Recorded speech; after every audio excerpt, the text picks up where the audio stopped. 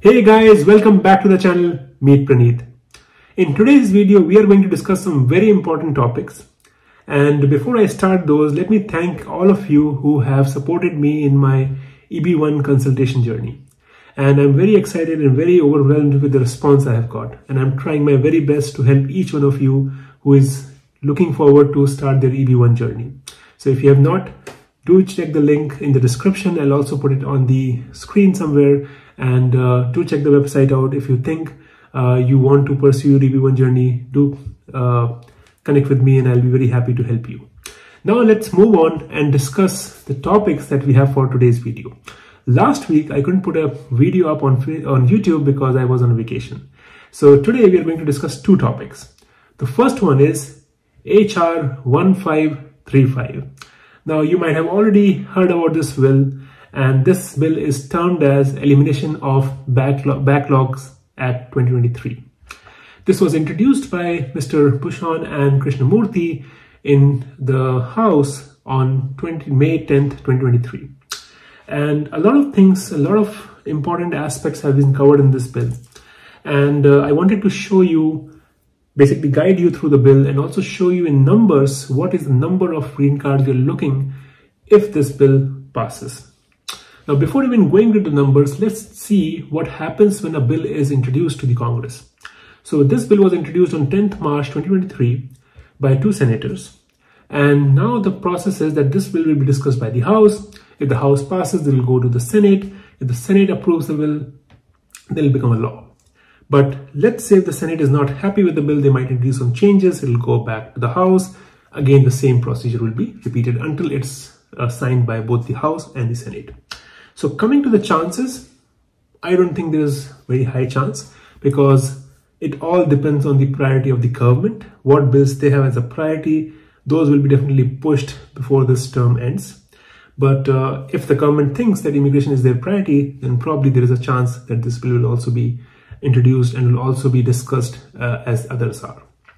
Now, but let's look into the numbers. Let's see if this bill has any importance to Indians who are facing a huge retrogression, right? In EB2, as you might have seen, the dates have retrogressed to 1st Jan 2011. That's a lot of retrogression because we have seen dates like 2014 at some point of time in 2022. Oh, sorry, in 2020. And now it has moved back to 2011. Now, let's discuss the numbers and let's see what this bill proposes. So HR 1535 proposes elimination of backlogs. And how they're going to do this is by calculating numbers in two ways. The first is they will take into account all the family-based green cards issued from 1992 till 2021, subtracted by any unused family-based green cards during this fiscal years. Then from this, they will reduce the number of green cards given to the employment-based category or people who are filing from employment-based during this fiscal year. So it seems very complicated, but let me explain you by numbers, as I always do in other videos. So let's say each year, 226,000 green cards are given to family-based applicants. So if we take the fiscal years, that is 1992 to 2021, that comes down to 29 years. So if we multiply 226,000 by 29, it comes to 6,554,000 green cards. So that is the number of green cards that was allotted to family-based green cards, family-based category from the year 1992 to 2021. Now, the bill proposes that will subtract the number of green cards which were unused in the family-based category. Now, if we look at this year, 50,000 green cards were added from the family-based, right? So if on average, we take 50,000 green cards which were unused each year from 1992 to 2021, that comes to 1,450,000 green cards. And if you subtract the number, that comes to 5,104,000 green cards. Now, the second part of the equation is the number of green cards issued to the employment-based category in this fiscal year. So on an average, each year, 140,000 green cards are associated or allotted to the employment-based. So if we take 140,000, multiply by 29, that number comes to 4,060,000 green cards. Now, if you subtract 4,060,000 green cards from the number we calculated just before, which is 5,104,000, that number comes to 1,044,000 green cards. So that means 1,044,000 green cards will be available for USCIS to use in the year 2024. Now, this is very important. Nothing is going to happen in year 2023. It will all apply to year 2024, and only if this bill is passed. So let's assume that the bill is passed and the bill is of high priority for the government. Then what will happen is 1,044,000 green cards will be available for USCIS to remove the backlog or reduce the backlog in the employment-based category. Now, they have to use these numbers in a proportion.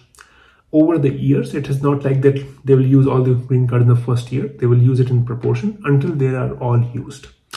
The other important thing is that there will be no country limit on the use of these green cards.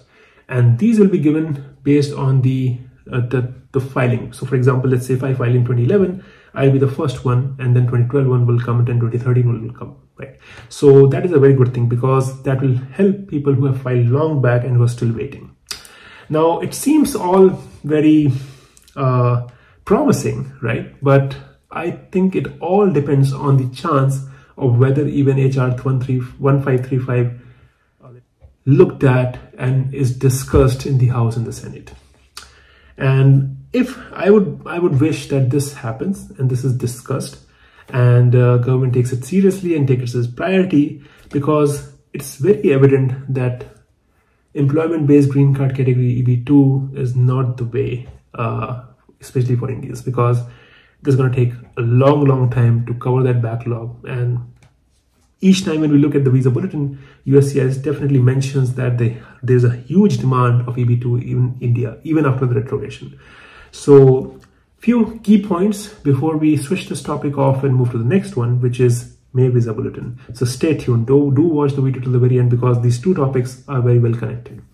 So the key takeaways from 1535 bill is that the government is planning to introduce this bill, and if the bill is passed, then the bill is aiming to reduce or eliminate the backlogs for the employment-based category. How they will do this is, first, they'll calculate the number of green cards available. How that is calculated? All the green cards is allotted to family-based category from the year 1992 to 2021, subtracted by the number of unused green cards in that category from the same fiscal years. That number roughly comes to, as I said, 5,104,000 green cards. Then from this number, we'll subtract the total number of green cards allotted to employment-based categories from the year 1992 to 2021. And that roughly comes to 4,060,000 green cards. So the final number is around 1 million green cards available. So the hope is that this bill passes and it helps in reducing or eliminating the backlogs. But till then, don't keep your hopes high, because I'm not sure where it falls on the government's priority list. But with that, let's go to the next topic, which is May visa bulletin. And there are very important takeaways from that bulletin. So please stay tuned. Please watch the video to the very end. So now let's discuss the May visa bulletin. There's a bad news associated to it. So I'm not very enthusiastic showing you the information that we got from the May visa bulletin. But to start with the family-based category. So F1 is your unmarried sons and daughters of US citizens. F2A is spouses of green card residents. F2B is children of green card resident. F3 is your married sons and daughters of US citizens, and F4 is brothers and sisters of US citizens. Now, just quickly going through the category, it seems that there is a slight movement for F3 and F4, but nothing significant. Now, if we move to employment-based green card category, this is where the bad news is. So what we see is nothing changes for first employment-based category EB1. There is a further retrogression for EB2 rest of the world. From 1st July 2022, it has further retrogressed to 15th February 2022. EB3, bad news. Rest of the world, which was current, retrogressed to 1st June 2022. A little bit of good news for China, because from 2018 November, they have moved to April 2019. That's a little bit of movement, but apart from that, nothing majorly significantly changing for across the board. The key takeaways is further retrogression in EB2, retrogression in EB3. What does that tell? The other thing that I wanted to say is this clearly means that EB2 has a lot of demand. Now, if you look at the hierarchy, right, how this spillover works, and I have explained this in the previous videos, I'll put the link in the description. Do watch those videos to understand. But generally speaking, all the visas which are unused in EB4 and EB5 go to EB1. The EB1 spillover goes to EB2. The spillover from EB2 goes to EB3. What is happening is the demand may not be really high for EB3 India right now, but it's very high for EB2 India and rest of the world. That's why the pressure is being created and the dates are retrogressing. Other important key takeaway is the uscis clearly mentioned that there is a high demand of EB1 in the rest of the world. And that means the dates could further retrogress for India and China in the coming month. Very important point to note. That means EB1 is going to further retrogress. And this is your time. This is your time. If you think you have an EB2, EB3 filed, you have a earlier date, try for EB1. This is your time. You should at least see where you stand. If you don't qualify, that's a different story. But if you at least can compare and see where your profile stands, what you can do in the coming years to get to EB1, that is very important.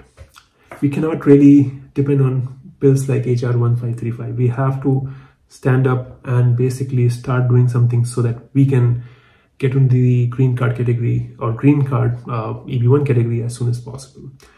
And the other thing that uscis mentioned is there's a high demand of EB2 again. There can be further retrogression in EB2 India next month. So you can see it's already 2011 Jan. That means uscis is clearly saying that. And let me read the text for you, because I think that will kind of help us go through and understand what they're saying. So if I go through the text for the EB1, it says increased rest of the world demand and a number used in EB1 will most likely necessitate retrogression in the final action dates for China and India in the coming months to hold the number of use. Further retrogression in employment-based second preference for the rest of the world countries, India and Philippines. That means that the numbers can retrogress further, and because there is a high demand, that could basically put more pressure on the EB2 India. Now, it also says that because there is a lot of demand, it could be that it will be necessary to basically retrogress the Indian employment second preference and employment fifth preference as well. Now, apart from that, it just talks about the visa availability in the EB3 and EB4, which are other categories, which we have already discussed that the EB3 is also got retrogressed for EB4 for the rest of the world. Now, to make it very simple for you, EB1 is getting retrogressed. There is a high demand in the rest of the world. That means the spillover from EB1 will be likely very, very minimum for EB2. EB2, already a lot of pressure in India, a lot of pressure on the rest of the world. I don't think you will see any movement for India, at least for India. China is seeing some movement in EB3, which is a good news, but the pressure is really, really trickling down. EB3 is getting retrogressed. That means any spillover which was going to go from EB2 is not going to go, so that pressure would also increase. So the outcome of May Visa Bulletin, to summarize in few points, is nothing significantly changes for family-based. A lot changes for employment-based. A lot of pressure on EB2 India. A lot of pressure on EB3 rest of the world and EB2 rest of the world. There is going to increase number of demand or high demand in EB1 rest of the world. That means the dates for India and China will retrogress. So do look out for these visa bulletins. Do look out for the videos and plan your strategy. I'm here to help you. So what we can do is start to learn about EB1, start to see other options, start to see how we can basically free ourselves from this immigration bonds. And with that, I'll close today's video, and I wish you a very happy weekend. Hope you all have a wonderful weekend. We'll keep track of the coming visa bulletins, and I'll keep making videos to make sure all the information gets to you in the right time, in the right stage, and without any nonsense. And that's the motto of the channel. So have a wonderful weekend. I'll see you in the next video very, very soon. Till then, take care and have a wonderful weekend.